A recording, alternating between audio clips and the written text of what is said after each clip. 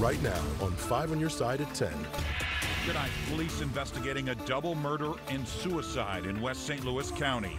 Till we end violence in the home, we are never going to end violence in schools or on the streets. And tonight, unauthorized hires. Why 16 sheriff's deputies must immediately halt their work. And we hear the sheriff's side of the story. A stormy start and finish to the weekend ahead.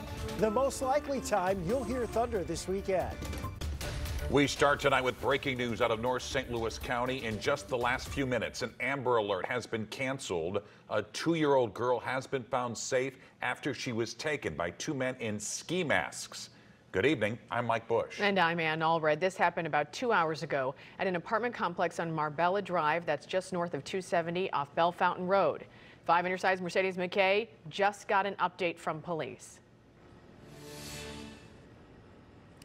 Mike and Ann, we spoke with St. Louis County Police less than 5 minutes ago. The biggest thing we want to share is that these 2 suspects that took this 2-year-old girl who is now safe, they are still at large. The 2-year-old we know was found about 30 minutes ago in Ferguson. She's being transported to a hospital right now, but those 2 suspects, again, are at large. I'm going to step aside so you can see just how active the scene is right now. There is over a dozen police cars. We got here about 30 minutes ago, and this is how the scene looked. Now, police do tell us that around 7:30 they were dispatched to an abduction and home evasion here on Marbella Drive. That's when police say the 2 suspects who were in ski masks and dark clothes exited the vehicle and then went into the home and abducted the little girl. They departed on scene. St. Louis County Police got into action and called in all their resources and everything available. And again, less than 10 minutes ago, right before we came on the air, that little girl,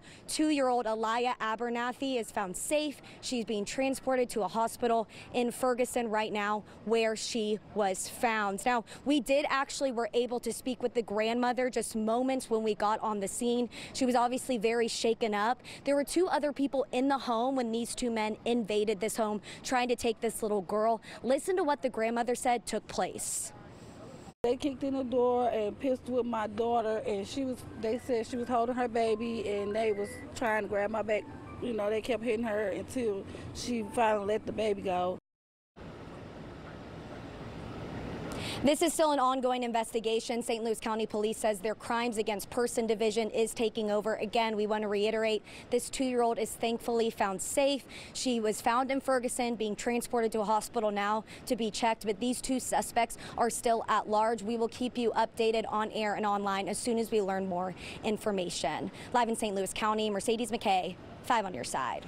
Also developing tonight, St. Louis County Police investigating what they believe to be a double murder-suicide. Police were called to a home on Glandor Drive just south of Manchester Road between 141 and Weidman Road this morning for a welfare check. They found 3 adults shot to death. Police believe a man shot 2 women before shooting himself. Neighbors say they heard the sirens, but never imagined something like this.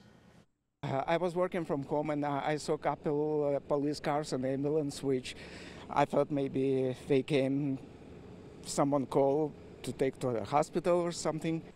The victims' names have not yet been identified. If you do have any information about this case, you're asked to call the Anonymous Crime Stoppers tip line. That number is 866-371-TIPS. A comfortable August night across St. Louis. We don't say that too often. Things will be heating up for the weekend, though, and some of you could wake up to some more rain showers. Let's get to weather first. Chief Meteorologist Scott Connell. You know, we do see the chance of a few showers or maybe a rumble of thunder tomorrow, but it really looks like it'll be tomorrow night about this time when we actually see some thunderstorms trying to move into the area. It is a beautiful evening. What a gorgeous night over at the Missouri Botanical Garden. Chihuly in the garden. A lot of folks out there enjoying that tonight as it kind of winds down for the evening.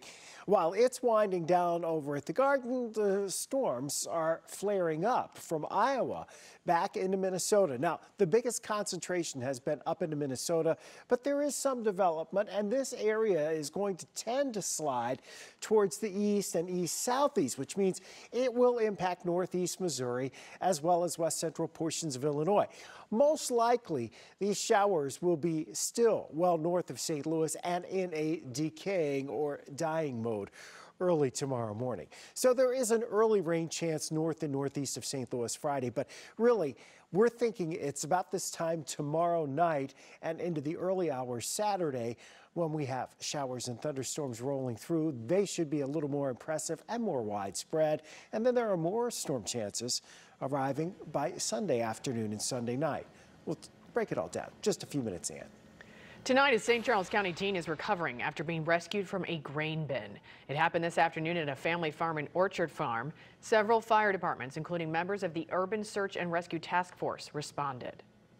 This is a very unique patient care situation. This is not a standard type of call by any stretch of the imagination.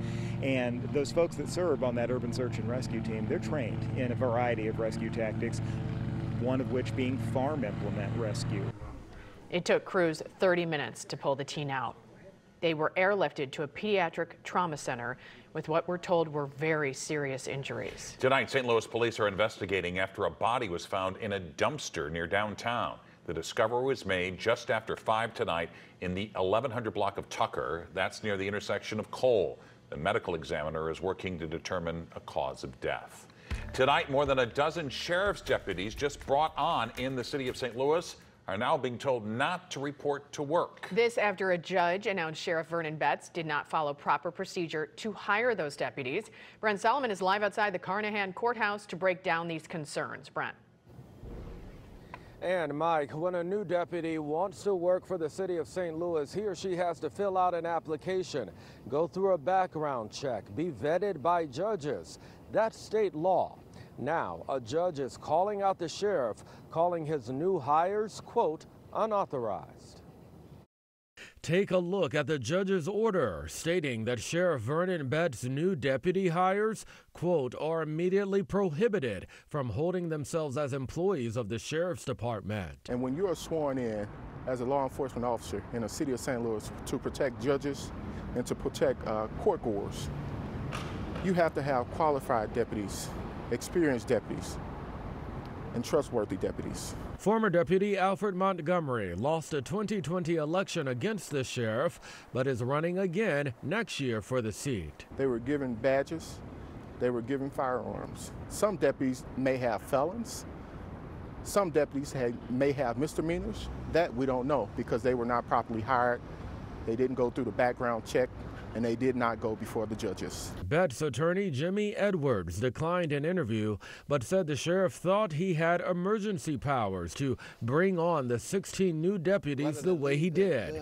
He says the matter is a misunderstanding and that he plans to get in compliance with the judge's order. It comes as a jury sided with the sheriff Thursday on a separate matter. A longtime deputy filed suit against Betts, claiming he retaliated against him by demanding he cut off his beard, which he wears due to a skin condition.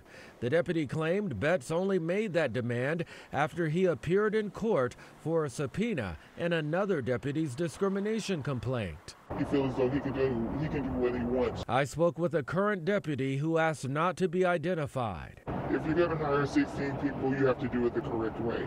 We have to do our job the correct way all the time. So who are you to be exempt? Vernon Betts has been here for 6 years. He knows better. He knows the process. The sheriff has 4 days to go through the proper protocols to get his new deputies hired. I spoke with his attorney who told me that they plan to meet that deadline. We're live in St. Louis tonight. Brent Solomon, 5 on your side. Tonight, a 12-year-old is in custody after police say he and 2 teenagers carjacked an employee in front of the St. Louis Justice Center overnight. Those 2 teen suspects are still on the run. The victim was robbed at gunpoint. Police say the trio took off in his silver Nissan Altima. Officers located the car a short time later near 10th and Cass. That's where they arrested the 12-year-old, but the other 2 teens got away. Tonight, investigators in Lincoln County are asking for your help in solving a 32-year-old cold case. Today, they released a photo of what Charles Arlen Henderson would look like today. Back in the summer of 1991, the 11-year-old was last seen riding his bike near Moscow Mills at his home, near his home, and his bike was found months later. abandoned in a farm field 5 miles away. Investigators are also asking for information about Bob and Joy Leonard. Joy was Arlen's sister. Bob murdered her and 3 others in 2000 before dying by suicide. Tonight, a portion of Chippewa is back open in South St. Louis. Crews have been working over the last 24 hours to fix a 12-inch water main break that caused the road to buckle near McCausland and River des Peres. Water main breaks have plagued the city this summer. In June, the Board of Aldermen approved a water rate hike for the first time in 13 years to help fix and maintain the city's aging infrastructure. The Missouri State Fair opened today. The annual showcase of crops and livestock comes during a bad year for agriculture. Up until recent storms and heavy rains, many Missouri counties have been dealing with drought conditions. That drought situation has an effect all the way into the winter. There's not going to be as much fall pasture as what we normally have. There's not going to be as much hay this winter. So the effects of that drought is going to be ongoing for some time. We got 40 head of mama cows, and it's a struggle to keep them on grass and keep them happy. The State Fair in Sedalia runs through August 20th. Governor J.B. Pritzker cut the ribbon to officially open the Illinois State Fair today. The amusement rides were unable to open until tonight because state inspections were delayed by yesterday's rain. The fairgrounds in Springfield will host livestock shows, live entertainment, and fair food for the next 10 days. Tomorrow is Agriculture Day. Paradise on fire. Tonight, more death and destruction in Hawaii. Tonight, we hear from a local family stuck on the island. This place holds a special place in our heart. Strange sightings over the Show Me State. It was frightening, actually, to me. I knew it truly was a UFO. The Missouri small town claiming to be a hotspot for out-of-this-world tourists. We've been a hot spot for stormy weather over the last 6 weeks. The challenges we have pinning down the storm threats heading into the weekend. Tonight, the death toll from raging fires in Hawaii has surpassed 50 people. That number is expected to rise as the frantic search for people still missing continues. Many areas across the island of Maui are now rubble and ash. The firestorm, fueled by hurricane-force winds, has pushed hundreds into shelters. Most showed up with the only things they could carry during their rush to safety. The gas station blew up at like 3, and since then we've just been trying to outrun a fire. Local people have lost everything. They've lost their house, they've lost their animals, and it's devastating.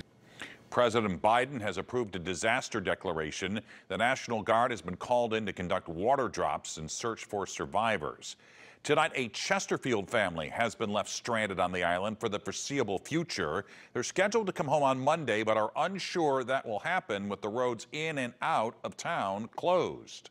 The real tough problem is if we leave this area, we can't get back in and we have no place to stay. We're kind of in a bind here. We have no place to go. The only place to go is the airport, and the airport's got, 20,000 people sitting in it, and there's no flights available. So how am I supposed to take 3 kids there, 3 little kids, to deal with that situation? The family asked us not to use their last names. They say the annual trip to Hawaii has been a family tradition since 2006. It's an age-old question. Are we alone in the universe? Some claim a small Missouri town is a beacon for out-of-this-world visitors for the past half-century. In fact, it's been named the UFO capital of the Show Me State. 5 on your side's Holden Kurwicki traveled to Piedmont, about 3 hours south of St. Louis, and discovered sightings are still happening to this day. In small towns across the Show Me State, seemingly everyone has a story. My grandpa loved to spin a tall tale. But in Piedmont, Missouri, the stories are out of this world. I mean, I had a gentleman sit at my desk and cry because of how things that he's seen have illuminated and changed his life over the years. My husband and I moved back here a few years ago. He swears he saw some kind of lights. The Wayne County community was named the UFO capital of Missouri after a 1973 incident that drew national attention. There were over 500 reported sightings of UFOs in the area. One resident said that if they had to estimate, half of the residents had seen something in the sky. Clearwater Lake kind of becomes another kind of epicenter of this. Is there's people who are reporting seeing lights above the water, they're reporting seeing lights under the water. The FBI came in back then, and tons of military in the Air Force bases just trying to prove that it was something explainable. Over the years, many of these sightings have been determined to be aircraft or even weather phenomenon, but that doesn't explain why many sightings are still occurring today near Clearwater Lake. There was this light, it was like a star, and it just sat up there above the light. We're watching it, and all of a sudden it went doot, doot, doot, doot, doot, doot. It went whoop, whoop, whoop, and went to the side, went back. I'm like, what are we watching? It was zigzagging and acting very odd. Dr. Darren Bauer and his girlfriend, retired Air Force Colonel Tracy Edwards, shot this video over their Piedmont area farm. I don't understand it. I know, I've never seen this happen before. It was frightening, actually, to me. It started getting closer to us, like, you know, something tells me we should probably go inside. It was too close for comfort for me. I didn't even look out the window. I didn't want anybody to look out the window. And I knew what it was. I knew it truly was a UFO. It's unknown what exactly they captured on video. Definitely something in the sky doing that. What else could that have been? I mean, a UFO of some sort, it'd have to be. I don't see stars doing that. I think people saw something. What that was, I don't know. It's maybe a little self-centered to think that we're the only thing out there in the whole universe. Am I saying that, you know, there's aliens that live under Clearwater Lake that are beaming UFOs up out of the lake? Probably not. In Piedmont, Missouri, Holden Kurwicki, 5 on your side. The Piedmont Area Chamber of Commerce recently celebrated the 50th anniversary of the sightings, and they plan to welcome beings of all forms again in 2024 in conjunction with the total solar eclipse in April. All right, let's turn to Chief Meteorologist Scott Connell, our scientist, who joins us now at that Weather First forecast. We have had a beautiful day today. It was a gorgeous day. Yeah, tomorrow, most of the day is pretty quiet. There is a chance, especially north of St. Louis, we'll see some showers and thunderstorms early tomorrow. Maybe in Piedmont, Missouri, you'll see something else. I don't know. All right, out at the airport, things fairly quiet right now. Flights coming and going without too much fanfare tonight because the weather has been so nice. Topping out in the upper 80s. Humidity wasn't too bad today. We do have some high clouds rolling overhead, but the stormy weather still well to our north and west. Minnesota up into Iowa. It continues to evolve and develop. Some of what develops and evolves here across portions of Iowa will try to slide into northeast Missouri as we head through the overnight hours. But odds are it's not going to have much of an impact other than bringing us some clouds around the St. Louis area. 79 degrees right now. Very little in the way of wind around the St. Louis area. The dew point 67. Temperature this afternoon was up to 88 for the afternoon high. 60s to low 70s tonight. Most of the outlying areas are in the 60s. North and northwest of St. Louis, this is what we'll watch. Our Weather First Futurecast. What's left over from the Iowa activity tries to drift towards St. Louis after tomorrow morning's rush hour. By the time this is getting here, it's in that dying, decaying mode. So it's kind of just fizzling out on us. And we don't really expect much here tomorrow during the afternoon. It'll be a steamy afternoon, low 90s for highs, but we're thinking we're going to miss most of the showers and thunderstorms through the afternoon into the evening hours. Now, overnight tomorrow night, our chances for showers and storms will ramp up. These could have a bit of a punch to them as they slide in and across the bi-state region, moving from northwest to southeast. We will be watching those closely and monitoring to see if there is the potential for severe weather. Right now, because it's coming through in the middle of the night, that's not your most prime time for severe weather, right? So we're thinking that the odds of us seeing severe weather are pretty low overall. So we wrap that up with your 10-day forecast, and it looks like this. Tomorrow, most of the day is dry. Yes, there could be a spot shower or thunderstorm, especially north and northeast of St. Louis in the morning. Looks like it's going to fizzle out, then some sunshine. Then it's mostly later tomorrow night into Saturday when we have that next round. That could be a little more significant. But then the rest of Saturday into Saturday night looks pretty good. Sunday, mostly Sunday night into early on Monday for the next wave. So it's conceivable that the shower and thunderstorm action we see over the weekend could be mostly in the middle of the night and the wee hours in the morning. And much of the weekend is just a good old-fashioned, nice summertime August weekend. Well, some kids, it's the last weekend. Oh, right. Yeah, so we need a nice one for them to enjoy. Very soon. Starts earlier every year. All right, thank you, Scott. Sports is coming up. Well, the Cardinals got one of their best starts of the year from a pitcher they need to be great. The defending Missouri State champ is dreaming of a three-peat, and pickleball takes St. Louis by storm. Stick around, sports is up next. The Sports Desk is sponsored by Jim Butler Chevrolet, the Midwest's #1 Chevy dealer 10 years running. Like it or not, these two players are going to be linked forever in Cardinals history. That happens when you're traded for each other. Randy Arozarena has made the most of his post-Cardinals career, becoming a star in Tampa. The Cardinals are hoping the opportunity they're giving Matthew Liberatore the rest of this year can jumpstart his career in St. Louis. It's the trade that's been talked about to death, but finally these two got to face each other tonight. Randy gets the better of Libby in the first with a single, but that's about as good as the Rays would have it tonight. The Cardinals get their biggest offensive blast from the sneaky hot Andrew Kisner, 2-run homer. Then Liberatore is going to take over from there. 8 innings, no runs, 2 hits, no walks, and 7 strikeouts for Liberatore. His finest start as a Cardinal by far. Cards win 5-2, and against his former organization, Liberatore may have started to really figure things out. Felt awesome. I just went out with the plan to pitch my game. I didn't try and do too much, and I had confidence with my stuff in the zone tonight, and I think it made a big difference. But yeah, he kept that all, pretty low key. He went out there and just did his job. But that was, when we talk about showing flashes of what he's capable of doing, that was extremely impressive. 3 weeks from right now, Mizzou football will have a game under their belt. The start of the season is coming fast, and Coach Drinkwitz still has a lot to sort out. Mizzou legend Chase Daniel was on hand this week, perhaps giving some thoughts on the QB battle. There could be another battle for snaps at running back. St. Louis's Cody Schrader impressed last year, but Columbia, Missouri native Nathaniel Peat will have something to say when it comes to playing time. Pete wasn't happy with his performance in his first year transferring back to his hometown and expects better this season. Just after last year, I feel like I didn't live up to what I wanted to do for Mizzou. Like I wanted to win games in a place where I watched games we won. Like I said before, I rushed the field whenever we beat Texas A&M. So I want to have situations like that here. 2 weeks from now, high school football is back. You're looking at the reigning champs at the state's highest level. Of course, CBC is no stranger to state championship trophies by now, but each class leaves a legacy. And this year's seniors want to be the first to deliver a three-peat. And I don't really have to say much because every time it's a senior, it's their story, their legacy, and they kind of want to be the ones that keep it going. They don't really want to let anybody down. Sophomore year was pretty good. Last year was pretty good. So I just want to end out on a state championship. I think that if we win another one, that'll kind of like not mark it, but like kind of like make us like probably like the best class on CBC. It's pickleball madness in St. Louis. This week at Forest Park, more than 500 players are competing in the Association of Pickleball Professionals tournament. An estimated 50 million adults in this country have played pickleball at least once. Isn't that wild?